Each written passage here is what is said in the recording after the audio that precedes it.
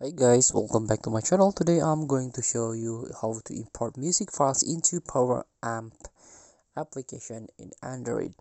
So all you have to do is just install this app on the Play Store. There's a Poweramp trial version, full version if you want to purchase Poweramp Equalizer.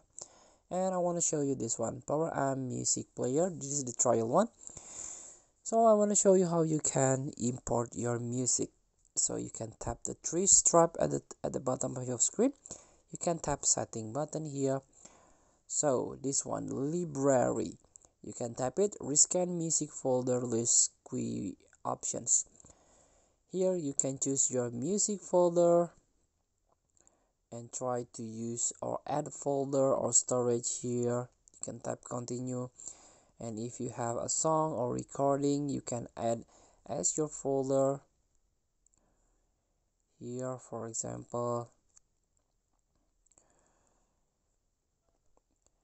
this is how you can import. And there is another way. You can go to your library, and this one, folder, you can tap on the folder and you can search this the music or the sounds from here. This is, for example, standard recording. I'm record some audio here from the folder. So this is how you can import your music or sound files into Poweramp. Thank you for watching. Don't forget to comment, like, and subscribe. So next button. We'll see you in the next video.